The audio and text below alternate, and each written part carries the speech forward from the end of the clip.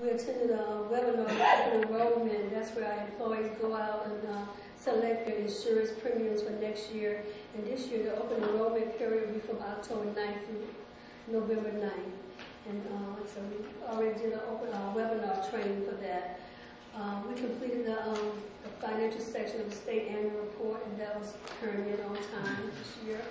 In regards to human resources, we had 3 new hires, which was Deborah Cressy, Helen Mitchell, and Susan Doak. Susan Doak was going to the Hayhire Library.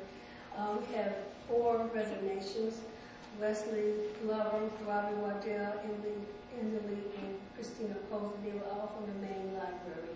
And we have a transfer. Kimberly Boyle transferred from the Hayhire Library to the main branch, and Susan Doak was hired to replace her at the Hayhire Library. Any questions?